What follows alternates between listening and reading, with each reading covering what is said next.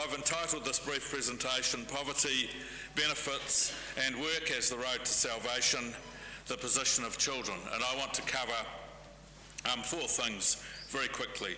First, the material position of children in New Zealand, children as the group most likely to be in income poverty or material hardship of all the age groups in New Zealand currently. Secondly, the position of children in the benefit system and its role in alleviating poverty.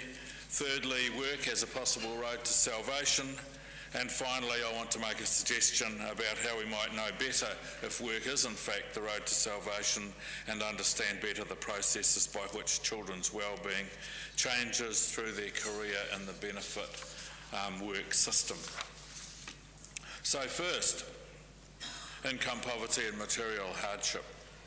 And I should acknowledge my predecessor, Dr. Cindy Kiro, who in fact commissioned the bit of work that I'm drawing on here. First, the material position of children in New Zealand. I've got four pieces of information about this. Let me start with some information from children themselves. In 2008, the Office of the Children's Commissioner carried out a project looking at children and young people's perception of poverty in New Zealand. They used photos and drawings as well as words. And up on the screen are some of the things they said. Work is when you can't afford school uniforms, when there's a lack of books, when you can't do the things that your peers are doing, like school trips where you get left out, picked on, where there are feelings of worthlessness. The children were very perceptive informants about the impact of poverty on their sense of being part of the group, part of the group of children. Another drew this drawing, poverty is about food on the table.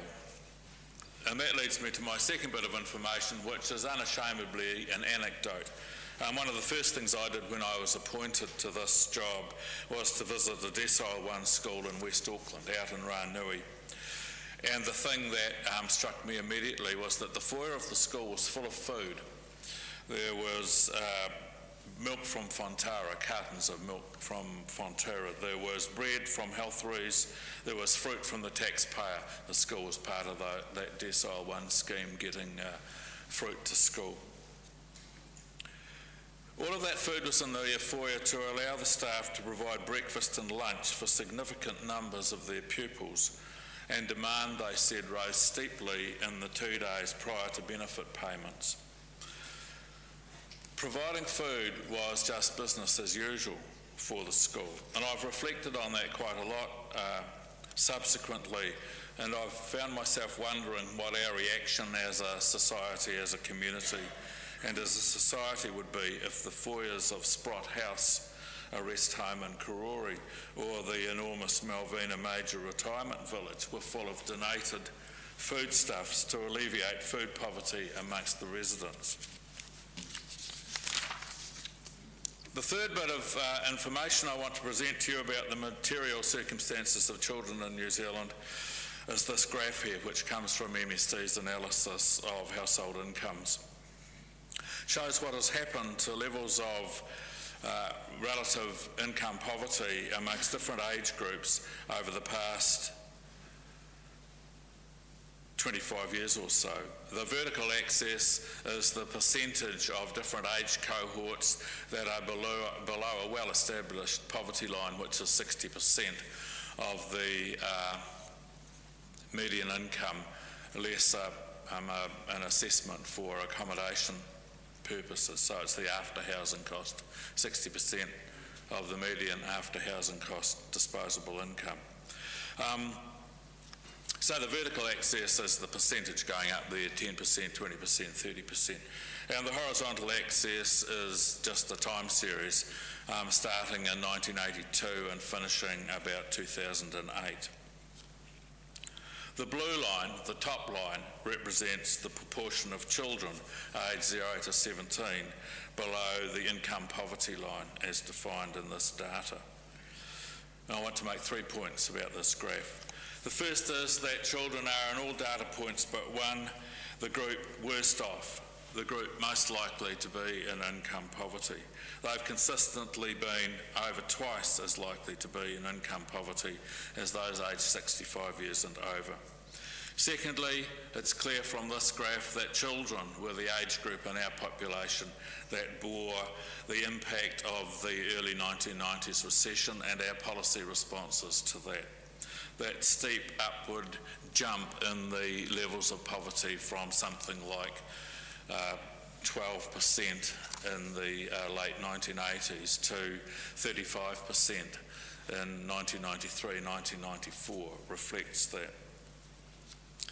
A big driver of that was in fact the benefit cuts in 1991, the infamous benefit cuts in 1991, and this is a, pardon the pun, a graphic illustration of the consequence of that for income levels for children in New Zealand.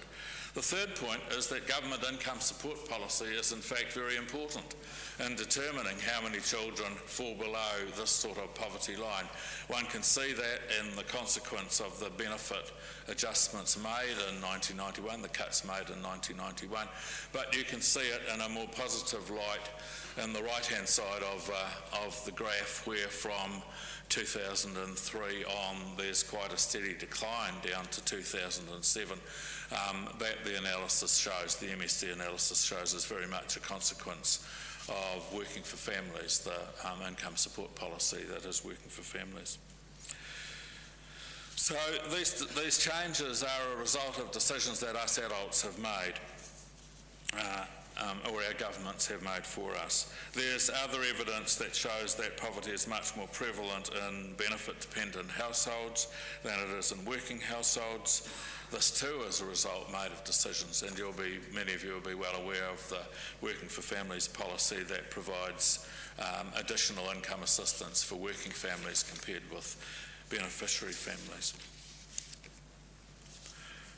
So that's the third piece of information, that analysis of household incomes. The fourth, again, comes from good work done by the Ministry of Social Development in its analysis of material living standards. Since 2000, they've been gathering data about material living standards in households in New Zealand. This is from the data gathered in 2008. So this living standards data reveals similar patterns to the income data, I think. First, rates for children aged 0 to 17 are much higher than for older people, 4%. Below a threshold that the analysis sets for being an extreme hardship or severe hardship, I think. So the rates for children are much higher, the rates for beneficiary families are much higher than for working families, and Maori and Pacific Island rates are 2 or 3 times higher than that for the European and other population in New Zealand. So that's the first point I want to make, really. An important part of the context of welfare reform in New Zealand is that children are the group, children aged 0 to 17 are the group most likely in our society right now and for several years before, for at least a couple of decades before, most likely to be in income poverty and most likely to be in material hardship.